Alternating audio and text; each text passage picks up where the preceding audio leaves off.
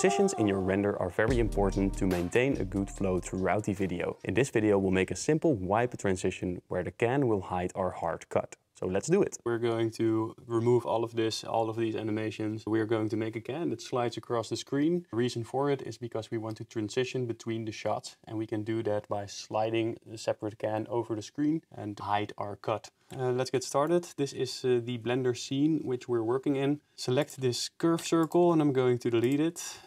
By the way, I've made a different save. So I called it a new animation and I am working in a different project file right now. So don't delete everything just yet because you might want to adjust some things in the future. Here we've got our camera and I'm going to go to the constraints and delete all of those as well. I'm going to delete the keyframes and right now I'm going to delete this camera as well. Going back to the timeline, selecting this, delete it, selecting this, delete it, selecting this, delete it. And now I'm going over and make this one straight by pressing Alt-R. These ones we do not need for now, so I'm just going to place it on the side. And I'm going to press on 3, position our camera, bring it forward and make sure that it is in our lighting setup. So right now I'm going to take this can and it should cover the entire screen. So we probably should have to bring it closer. Let's see in render mode what we have got. It is rotated and I actually want it to be straight like so. Bring this over very close.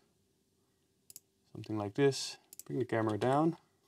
So something like this. It should cover the entire screen. Maybe we can take both of those and move on the x-axis so that it is placed in our lighting setup, which looks just a little bit better. We only want this to be 12 frames. I'm going to set this to 12. Going to frame 0 and it kind of rotated just now and I'm not sure why, but I'm just going to do it again like this. Oh, there are some keyframes here. Just going to delete those. And now this will stick as it is. So first of all, on frame 1, we want this to be over here, right outside of frame. I'm going to place a location, rotation and scale keyframe. And then for frame 12, we want it to be on the other side, having crossed the entire camera. Location, rotation and scale. And right now what we've got is this. So it's going over to the other side. And I think this already looks pretty good.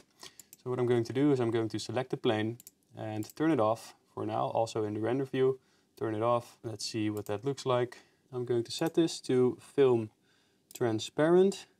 It's just going to swipe over the screen so that we can hide our cut and go over to the next shot. Simple as that. So I'm going over here. I'm going to create a new folder. So this is the can transition swipe. Name it accordingly. Can transition swipe. So I'm going to render this out and that's it for this tutorial. It was a very quick one. So I'll see you in the next part of this free course. In the next part, we're going to make one of my favorite animations. I use this often as I always like the result. So click here to watch it.